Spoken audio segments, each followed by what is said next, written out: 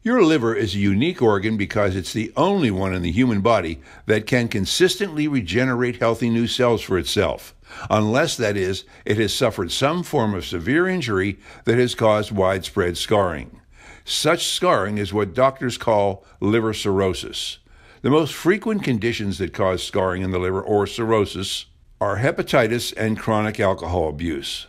Without diagnosis and treatment, cirrhosis will likely progress and liver function will deteriorate until the liver no longer works.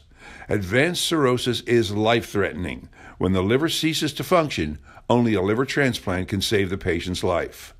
Liver damage done by cirrhosis can't be reversed once it has occurred. However, if cirrhosis is diagnosed early and the cause is treated, further damage can be limited. Steps for stopping the progress of liver cirrhosis are basically the same as they are for preventing it in the first place. Avoid alcohol. This is an extremely difficult step for alcohol-dependent individuals, but a necessary one. Eat a plant-based diet that's full of fruits, vegetables, whole grains, and lean sources of protein. Limit high-fat, high-sugar, and high-salt foods. Maintain a healthy weight.